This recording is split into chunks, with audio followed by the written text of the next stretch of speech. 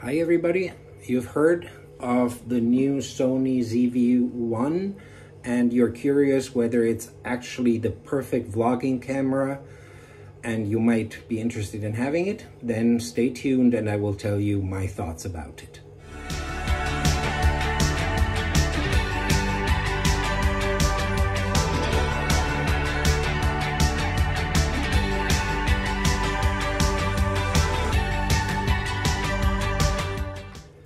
Hi everybody, this is the new Sony ZV1. It has been anticipated, it has been wildly discussed,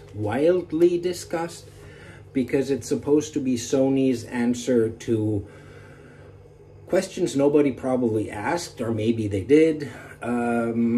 It's sold as a vlogging camera. So the idea behind it is that you take the Sony RX100, a great camera, 1-inch sensor, great build quality and everything, and add a few items to it that make it ideal for mostly, I would say, video work. So what you add is a good microphone.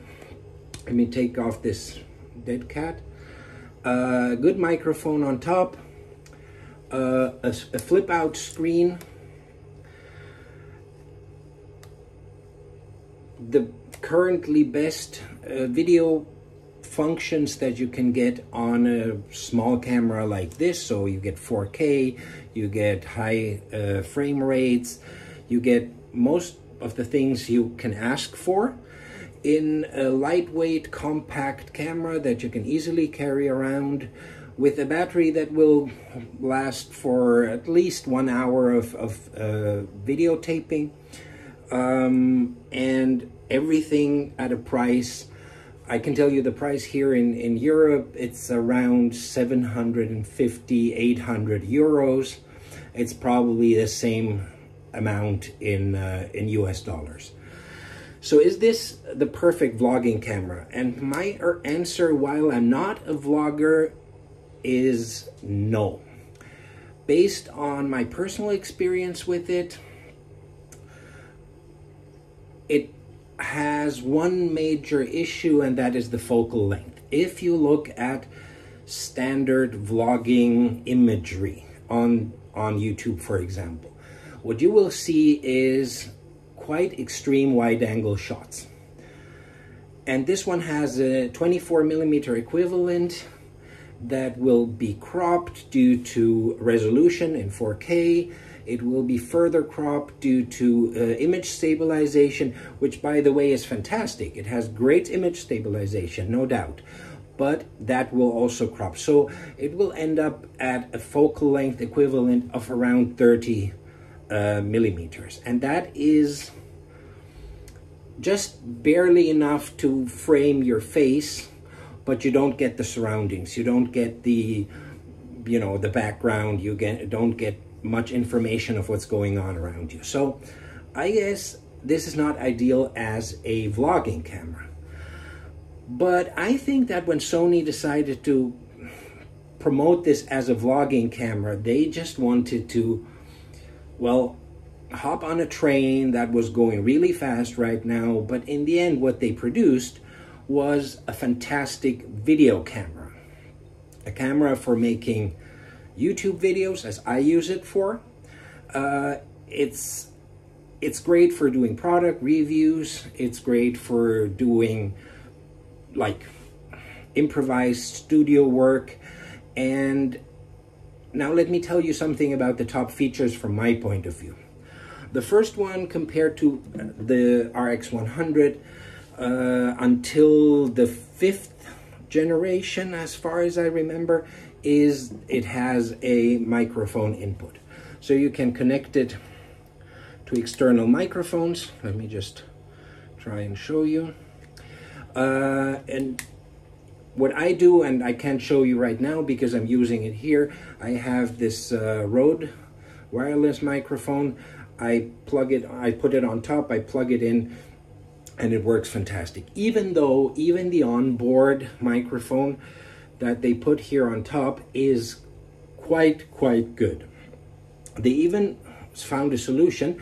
You have a hot shoe here, and then they have this little dead cat, dead mouse probably, and you can slide it in here and it will cover the microphone in a way that allows you to use it even in slightly windy conditions.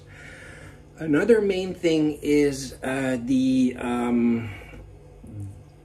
focal length, the lens it has, not for vlogging, but for everything else, because it's a 24 to 70 millimeter equivalent with an aperture of 1.8 to 2.8. The 1.8 admittedly is basically just for the 24 focal length. As soon as you start zooming, it will close down a little bit. But however, it allows you to create some defocusing, some narrower depth of field, so you can have not a cinematic effect, but something quite decent for just small things, you know. Then it has, well, to emphasize on that, it even has something that is called the defocus. Let me just show you here.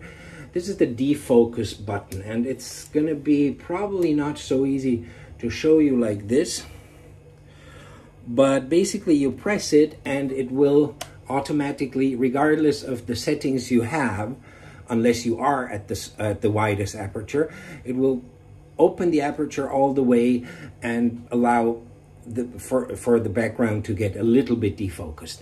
It's not, I mean, we're talking 1-inch sensor, we're talking an actual focal length of 9.4 millimeters, so it's going to be not so easy, but still, it's something that has an effect. Then you have the flip out screen. That's really great. I mean, this is something that, whether you hold it like this, or you put it on a tripod and have it face you, so you can check what's going on. It's really, really, really good. What else? Oh, it has the probably most recent generation of Sony autofocus. So it has face detection, it has eye focusing.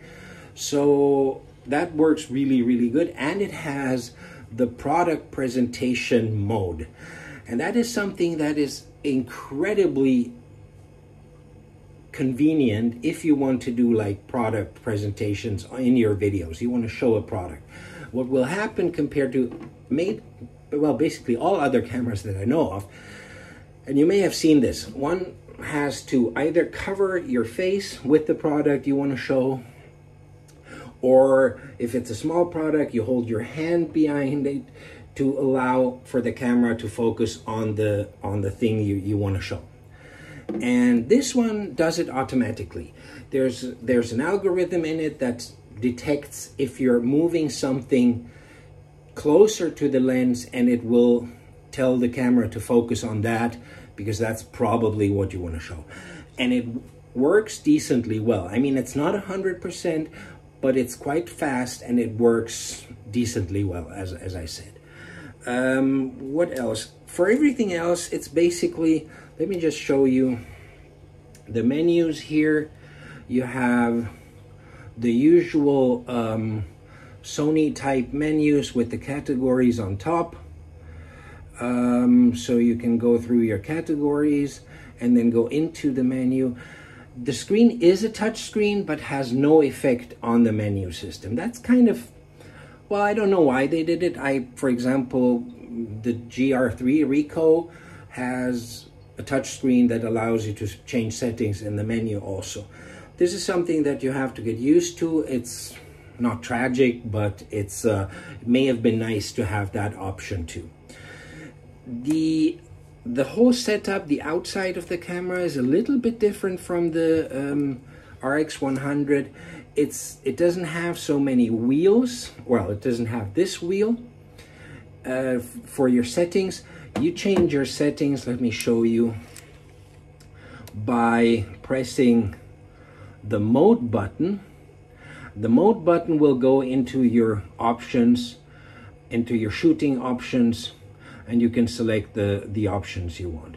Obviously, and that is a very convenient thing, once you're, for example, in the video options, you can select whether you want to have it, I think the first one is program mode. exposure priority, shutter priority, or fully manual. So you can set it to fully manual and set all the parameters you prefer to have in there. And then you have, as usual for newer Sony cameras, you have your function button on the back that will go to the most frequently used and it's programmable options here. So you can set your audio input levels, you can set your, I don't know what I set here, stabilization, things like that, to have quick access to those.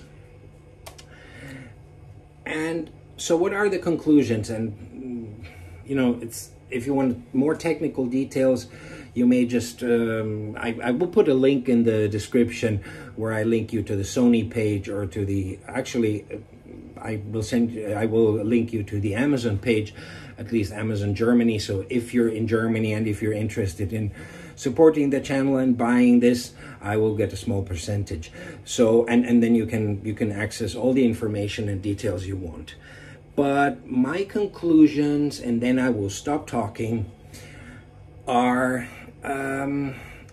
it's a perfect camera for video, for small video projects. It has a good image stabilization. It has great video quality for the size of camera it is. It has great video possibilities for the type of lens you have. Obviously, you have a bigger camera, you have a bigger sensor, you have a larger aperture, fixed focal length lens. You will get more cinematic looks. But that's not what this is about. This is about doing small, fast video projects that you can basically have in your pocket. This is the difference between this and bigger rigs. And it's all these features that increase the quality of your videos are also easily accessible. And this is the philosophy behind this camera, I think. It's a camera that's supposed to help you create video content easily and at a level that is, let's call it semi-professional. You know, that's the perception I have of this camera. So I'm really happy with it. I'm now shooting on my iPhone because I'm presenting this one, but usually the videos that I've done, like the last 2 or 3, were all shot on the ZV1, and I'm really happy with it. Thank you and have a great day.